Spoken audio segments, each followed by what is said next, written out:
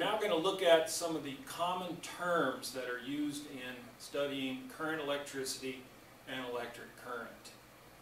The first term that we need to know about is electric charge. Now, in chemistry classes, students study electric charge, and they give the charges of atoms as +1 or -2, +3, -1. Whenever you give a charge as a +1 or 2 or -1 or 2, you're really saying how many electrons worth of charge that atom has. So +1 means you lost 1 electron, so it has 1 unit of positive charge. That unit, where we give a charge of 1 to each electron or proton, isn't convenient when we're studying current electricity in physics. We need another term. And the term that we use is the coulomb. The coulomb of charge. The coulomb of charge is the total amount of charge of a whole bunch of electrons put together. 1 coulomb of charge is the charge on 6.25 times 10 to the 18th electrons, if it's a negative coulomb of charge. Or if it's a positive coulomb of charge, it would be the charge on 6.25 times 10 to the 18th protons. Now, that's an awful lot of electrons to get 1 coulomb of negative charge. 10 to the 18th is 10 to the 9th times 10 to the 9th. That's a billion billion. This is 6.25 billion electrons. So it takes a lot of electrons put together to make up 1 coulomb of charge. And you might think, wow, that's too many. Well, think about Avogadro's number. It's 6.02 times 10 to the 23rd.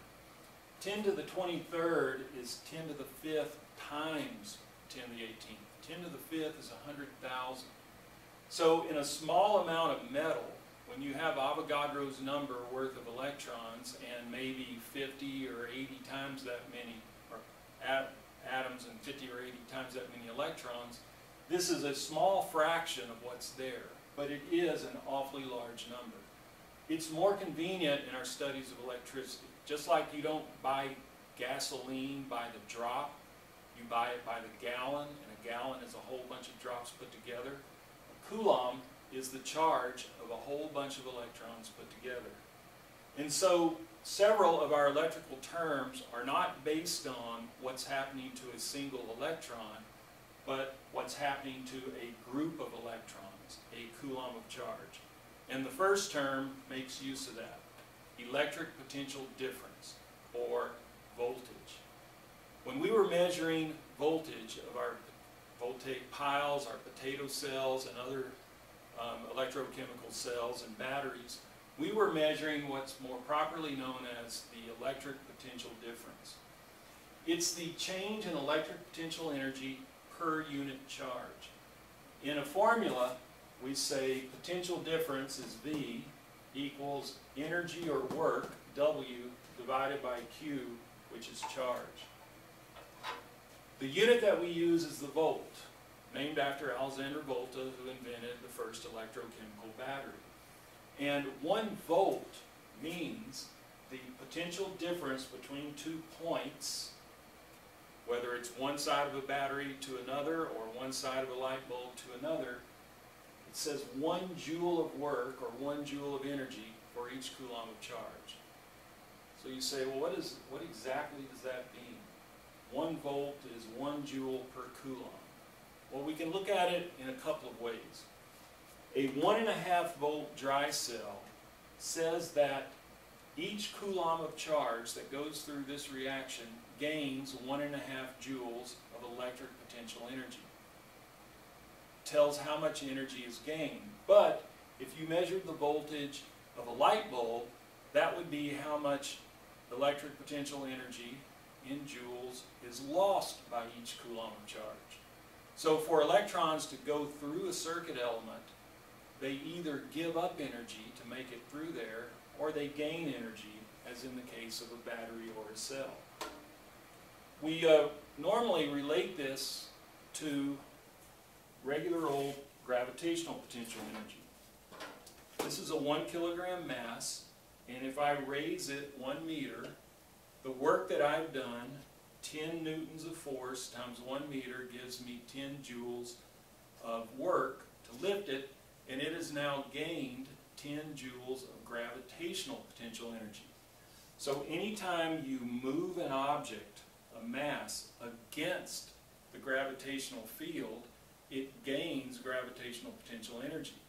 But whenever you let it go with the gravitational field, it loses gravitational potential energy. The same thing happens with charge. Imagine this is an electron, and over here on this wall, it's negatively charged. So that negatively charged wall repels this electron. So it takes a force for me to push this electron closer to that wall.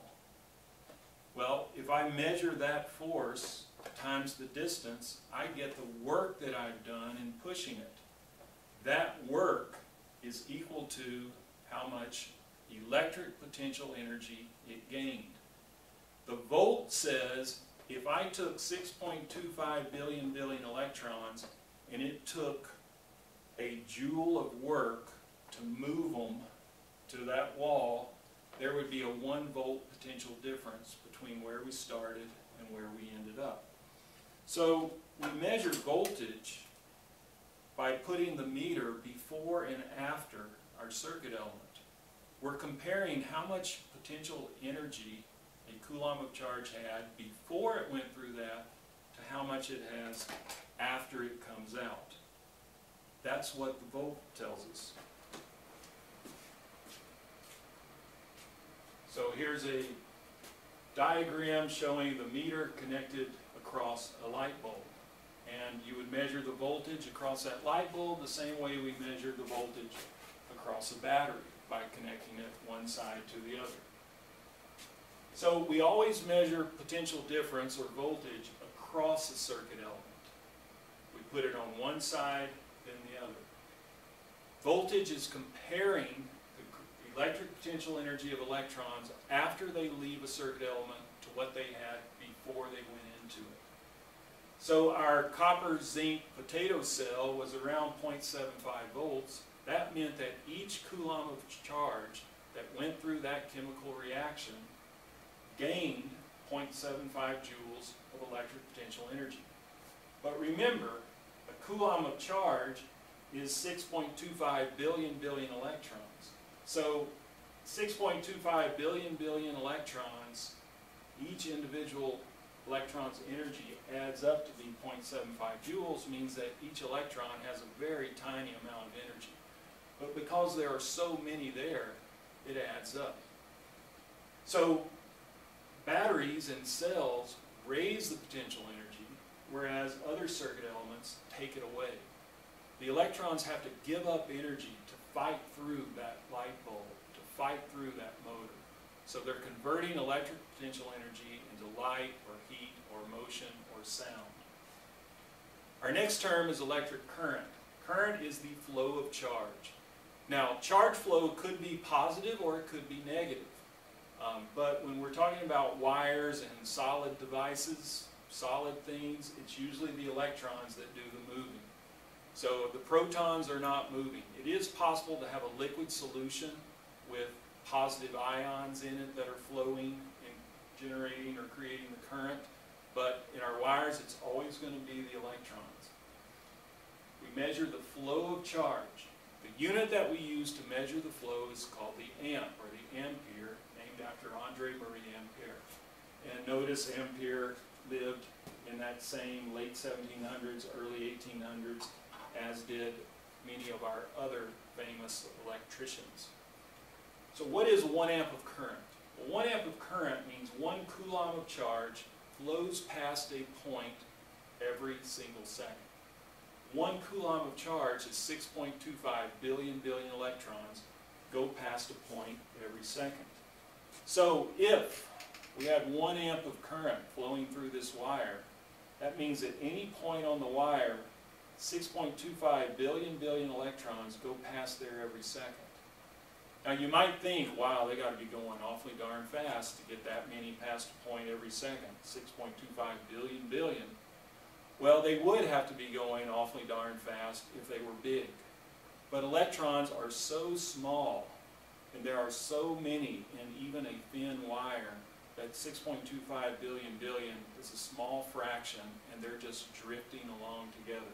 In fact, the average drift velocity in normal wires is maybe a millimeter a second, which means it would take 1,000 seconds for an electron to flow this far down a wire. 1,000 seconds is almost 17 minutes. That's slow, not fast. The formula that we use for this, if current is charge per time, we use an I for current equals charge Q divided by time T. I is Q over T. We always measure current through a circuit element. We don't put the meter on one side and the other side. We put the meter in line with it. The current that flows through this light bulb also flows through the meter. And so whatever is flowing through the meter, we know that's the same amount that's flowing through the light bulb. So we always put an ammeter in series or in line with our circuit element, either right before or right after it, to know what's going through that circuit element. It's measuring how many electrons pass by a given point every second. So if we had 3.25 amps of current, that means 3.25 coulombs of charge pass by the point every second. They enter and leave a point every second. Now remember, if a coulomb is 6.25 billion electrons, then if it's 3.25 amps, we can multiply that 3.25 by the 6.25 billion to know how many electrons are going past a given point every second. So the device that measures current is an ammeter. The device that measures potential difference is the voltmeter. These are pictures of analog meters that have a dial, but when we're using our multimeters, they're digital, and we can click it to an ammeter setting, we can click it to a voltmeter setting. So they're a little more convenient, and they give us a decimal reading. Another term is electric power. Now, whenever we studied power earlier in the year, we knew that power is work divided by time, or energy divided by time, and we used the unit, the watt, to measure power. It was joules per second. It's the same thing for electricity.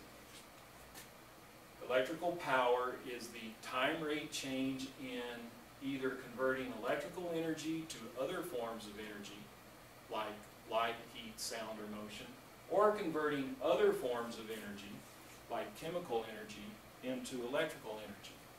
So the rate at which that's done, how many joules per second, will give us the watts of power.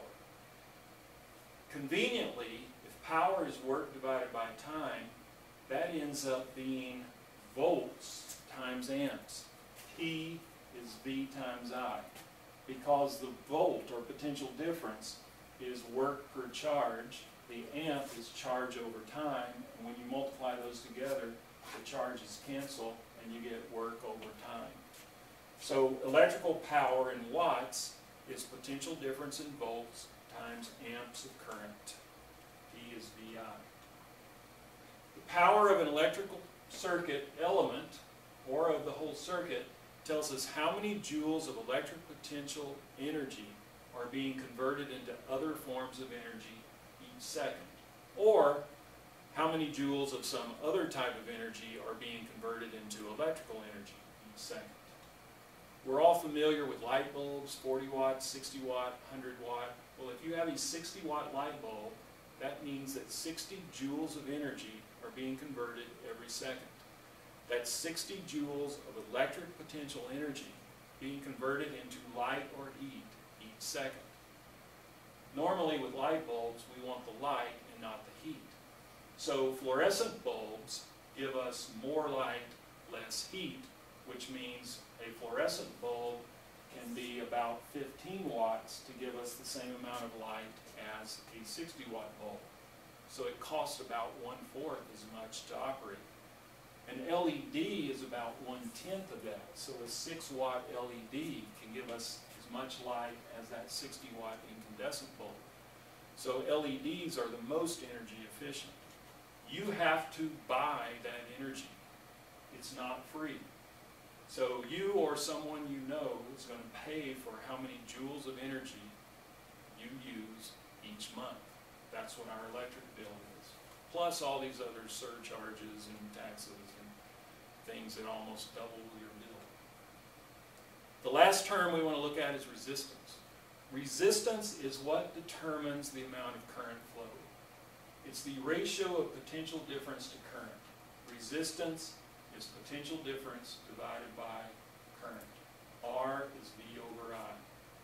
V is measured in volts.